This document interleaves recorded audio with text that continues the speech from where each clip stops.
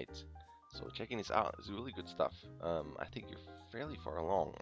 First and last shot are really good. I think there's some stuff in the middle one that we could tweak a bit, but as a whole, I think this is pretty cool. Starting with this guy. Let's see here. I don't understand. Keep the sound of it on. Aren't they supposed to make you? So what I would do is, to me, his watch his head here. Turn the sound off. He goes poo. It's kind of long. How you got that raise here and then drop, but I like that you have this involved. You know, so it's kind of like an inhale, exhale. It just takes too long. I would just cut that in half. So if he's here, maybe around, I guess maybe 93, 94. Could try that. Maybe around 90. You can experiment a little bit. Definitely cut it. I cut it in half and go from there. Just start a bit later and then into here and then the same drop that you have. And if you could expand this, if you can scale this, and not by much, but just so you can feel a bit more of a change in body shape there for a chest inhale, and that'd be really cool. That's for him though. For her, just got that mechanical blink. The second one's fine. I think this one's fine too. It's mostly the blink and her fingers. And I think this is, I think it's the timing of her closing, close, hold, open. I think the close and opening feel the same, timing wise. See, was you having him, you have her.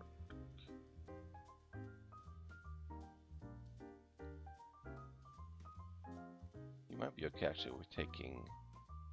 What is this, frame 12 out? I don't know if I can do some editing trickery here. If I pretend I'm gonna take 12 out, just because it gives one more little moment there. Let's see. Okay. Oh, we're way too late. What am I doing here? There you go. Alright. So you got this guy. I don't think you need that guy. And then we have that.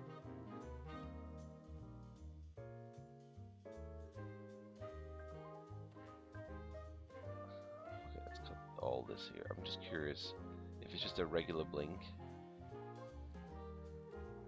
Just a bit fast.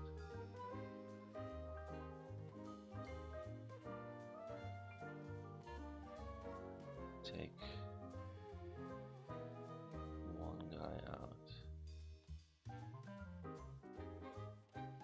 Alright, let's add just one guy in. That's already a bit better.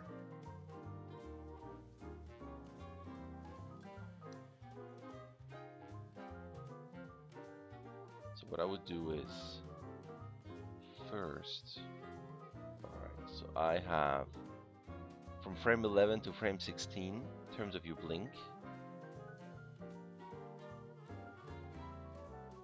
I still got a little bit of that pause, but then what I would do is you open it here.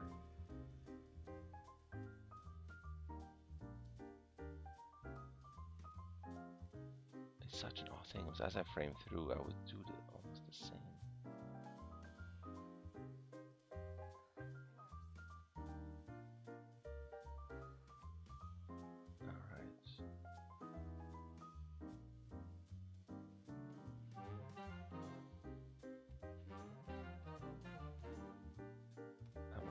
Loss as to why I don't think this is working. While I look at those things, just quickly, also I would reduce the eyebrows just because it gives it that kind of squashy thing where the whole top does like this massive down on the blink, and it's fine to involve the brows a little bit. You want to lead a tiny bit, but you don't want to go more than like this, right? Just a couple, 2-3 frames, and not this massive down and then up. Just because it makes it also a bit, you know, robotic-y and Muppety and everything. Just have a little bit, it comes down, but keep it to, yeah, to 2-3 frame range. Just around that. Right, just a little bit. but I'll cut out parts of the middle. And then I think the other thing will be is this. It's subtle, but you have this type of opening, and then it closes, and then you have on your opening, it's almost the same amount here. What's it called? Like, you know, for in terms of the opening distance, it's almost a bit mirrored. But I would do for her just to make this a bit softer. See how you have this? To me, this feels like you're almost closing it too far. See how you got this opening and it's still closed? It's just one of those where you want to... Where are you here? If I could reanimate this, I would have that. There you go. That's what it is. 18. Keep this at 18, right? So when you're here, 11. That would be way too short, but if I would cut out 16 and 17 and keep the pose on 18, it's the longest critique in history. Just for a blink. Welcome back. Alright. Cut this. Alright, so we're getting into this territory here, right? Alright. So you got 18 here. I'm going from 11 to 18, but I would hold 18 for 2 more frames, right? And then on your opening, see how big it is? Go half that distance, so it's really just a sliver that opens. And then 19, and then 20, and into that. And you might even have the range from 20 to 22 happen from 20 to 25. Just make that a bit slower. And you should still have enough time then before this guy happens. Since I'm cutting a couple frames out, you can adjust that. And what if I do?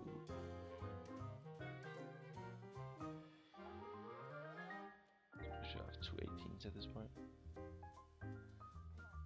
Just that opening that makes it. So as you have this, right, as your whatever your beginning is, like basically what you want to do is you want to, the way you have it, you want to start with your lid just a bit easing in into that which you have, and then you close it. But then on your opening, you start really subtly, if that's a word, and then that, and then you're halfway. But then you don't want to go too fast, so you would have like from here to here. This would happen maybe over 5 frames. Just so there's a bit of a difference, maybe this a bit lower. So you have this guy, and then the closing, and then the opening be different than this. You don't want this and this to be the same. Right, so it's a bit faster on the close, and on the opening a bit slower, but at the very end you want to take really enough time from, like, you know, almost open to completely done over a longer period of time. This gives it a bit of a nice contrast there. I know this was a long critique here just for this, but you don't want it to start off with the robotic type of thing. It was just overall too even on the open and close, and then reduce your eyebrows, so it's not taking all of this down here, right? So again, your amount will be with 2 frames, maybe like from 7 to 9. That's it. But now you're regretting to be back. Why? Really? Why? Alright. Now for this, the problem with this that I have is just on this pose, it looks fairly default. She's got crazy fingers. If there's any way to make her thicker, I don't know. I know it's a different thing here. Just a couple of things where the spacing between each finger seems fairly even. And then it's like this block type of thing. The thumb out, you know how this line is pretty much even except for a ring finger going in, but then it just looks like a weird rig because the pinky is longer than the ring finger. So you want to keep this on where it's, you know, it might have that relationship where it's kind of a curve like that. That's kind of the shape you want to have. But then I will probably bring in your pinky at this point and close it in with your ring finger. I can't really draw this here, but You know, imagine the thumb would be out. If I'm doing this, yeah, it should be fine. Just like, what if the thumb would be more out here, but not. So you would have the thumb out, right? And you have your I can't draw. That's the problem. You got this, and then you got your middle finger, but then you got your what's it called? The ring and the pinky really close together. Worst drawing ever here. So you have a gap in between here, and then you have maybe a little gap here, but you got no gap between these two, right? Like that's one thing you can do. Close this gap here. Because you're starting to go out. Such tiny fingers. You know, even through here. Bring that pinky in. Definitely here. That just gets the really weird pose. And then same thing here, where it feels like every distance is the same here. So close up that ring and pinky. And then watch out, maybe here the ring could be, the pinky a bit lower. At this point they just feel, again, too defaulty, where they all have also the same rotation down. And that is fine. And I wonder if at this point, what is she doing here? That should be fine. This is a massively skinny index finger. That's not the biggest problem here, it's just the finger size, which I don't know what you can do about that one. Any scale you can do.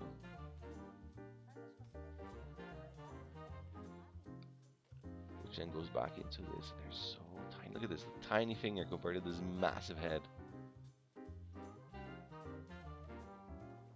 I'm gonna go straight to this guy. Louder. If you say these people are my friends, then what friends?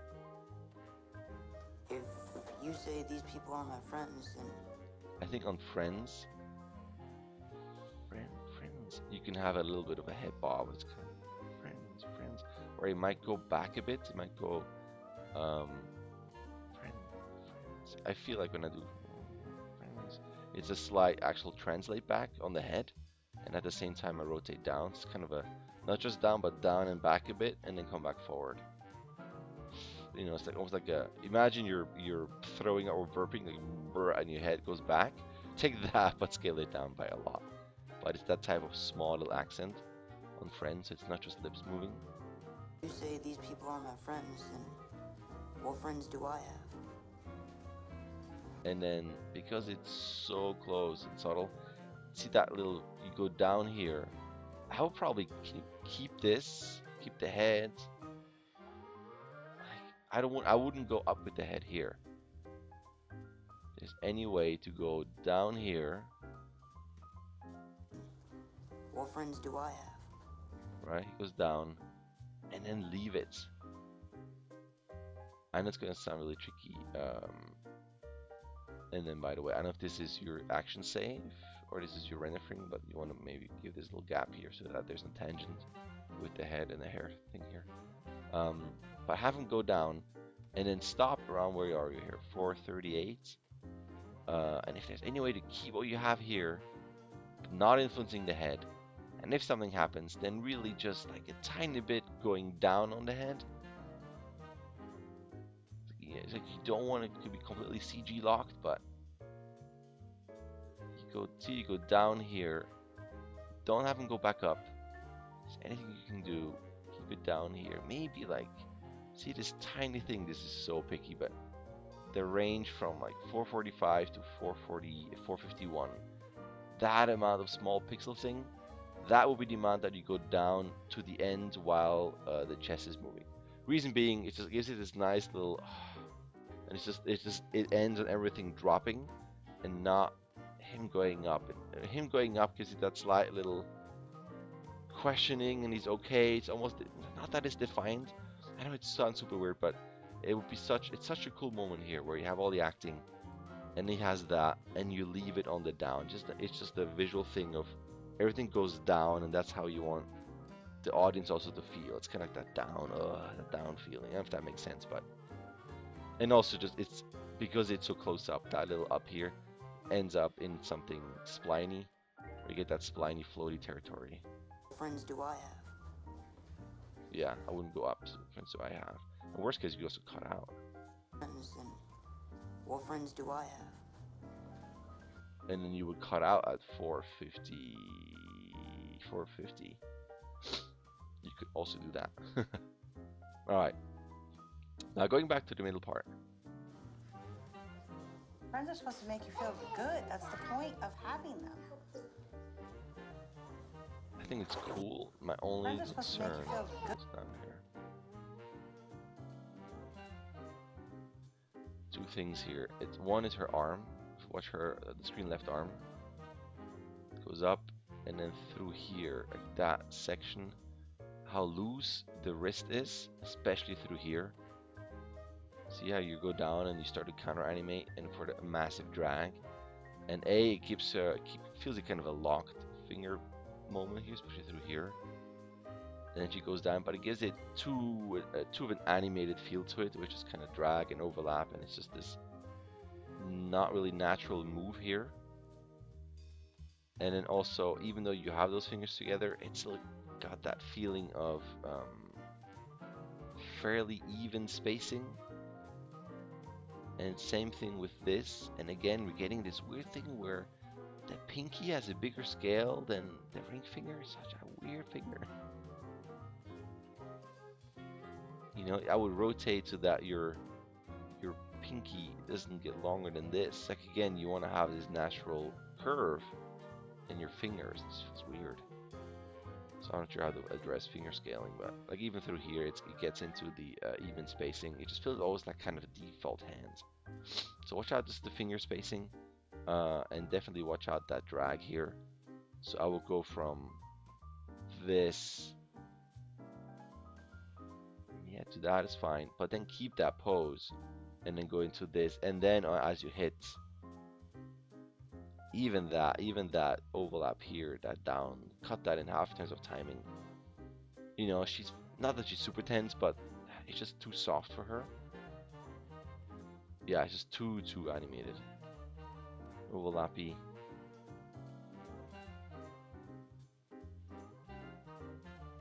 And then that move in, I'm watching this guy going in, also feels a bit even in timing. Where you could hold it just a bit longer. Let's hold it, but a bit slower. Speed up a bit, and then into this, so that your curve doesn't feel like, well, I'm moving and closing my hand, but it's like hold into something like that. Just kind of a slight little contrast in timing. So that, and that's fine. And then for her here, the face, it's a subtle thing, but if there's anything you can do.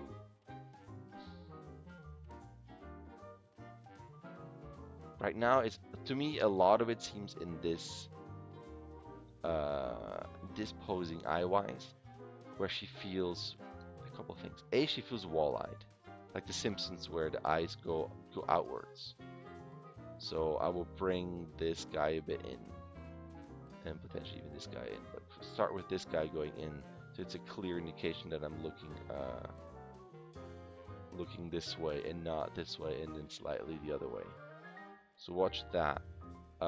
You have to start just having a slight offset in the brows, so it's not so flat in default. And I think the eyelids, that might be too crazy. You try with that.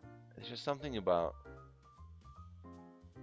always kind of hitting this type of thing where she feels slightly asleep and bored. Like that I can buy, right? You hear like, oh, I don't know what's going on here.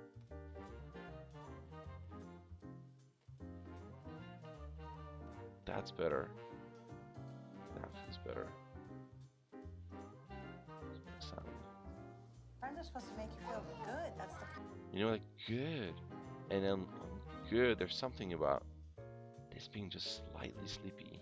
I see a little offset here. So we push that offset, bring those eyes. Like even here, it feels like that eye is looking at me. That eye isn't. It's off because even though this feels closer to the corner, it feels like there is an offset. Friends are supposed to make. And here she's almost, this feels better. Not that she's cross-eyed, but you're almost getting there. It's so funny. I feel massively confused by your shot. Friends are supposed to make you, This is almost too cross-eyed, supposed to make you feel good. and then you go out where you almost look at us, Good. That's the point of having them. and then you're getting into walleye territory. That feels better. And that's nice at the end. Like, this feels nice to me, but I would probably bring the brow just a bit higher. Not that you have to go into this eyebrow raise thing, but just a bit more, so it really gives it that feeling of opening up like this. And you can have maybe one lid a bit higher, just a tiny bit. And you give this visual feeling of I'm opening up to that corner. This feels better versus that, for instance. That feels like weirdly walleye defaulty. I don't know. So confused by the shot. This is the weirdest, most confused critique I've ever given. And it's like that visually gives me this weird, creepy, doll-like walleye thing. A bit too default with the default fingers and the default fingers. It's just this weird, non-posed moment versus that. You know, where that feels like there's something to it. The mouth shape is different. That feels a bit better. You can probably bring down that thumb a bit over, so it's not so flat, just a bit more over to create that type of shape there. Let's go back. Oh, good. That's the point of having them. Friends are supposed to make you feel good. That's the point of having them. Yeah, I think overall, like the body and the head and stuff, like in terms of the accents and everything, all that is fine. What I'm just focusing on are her hand animation and the fingers. Good, that's the point of having And then her eyes. That is fine. From here on, that is fine. So I don't know if any of this made sense. I don't know if I'm totally confusing you. This is probably the most troublesome part. Is from here on. What is this? 200. Oops. Copy paste. Undo. So from 200 on. Probably tilt the blink at 216. Yeah, but then it's fine. It's just that moment here.